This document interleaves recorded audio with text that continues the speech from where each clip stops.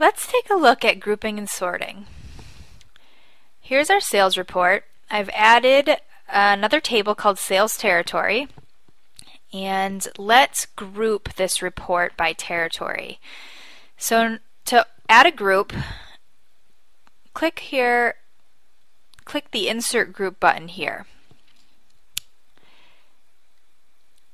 Drag the first drop down and go all the way down to Sales Territory and click on Name. We're going to put this in ascending order.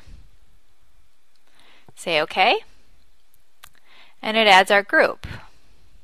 You can see over here that we have Australia, and then if you click on Canada, has all our salespeople in Canada, Central, France, and so on.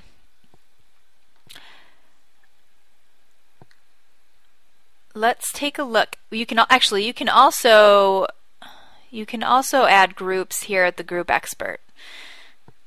I actually like to use this because I think it's an easier way to see all the fields here.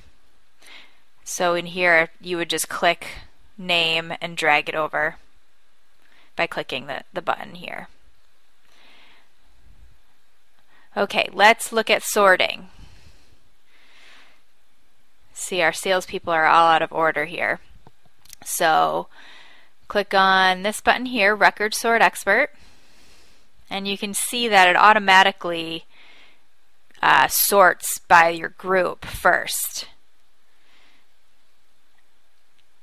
Let's click on Salesperson. That's where our, oh no, I'm sorry. Let's click on Person here.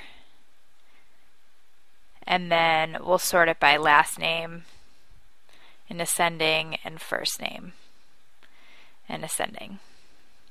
Okay. There you can see it put all of our salespeople in order under their groups.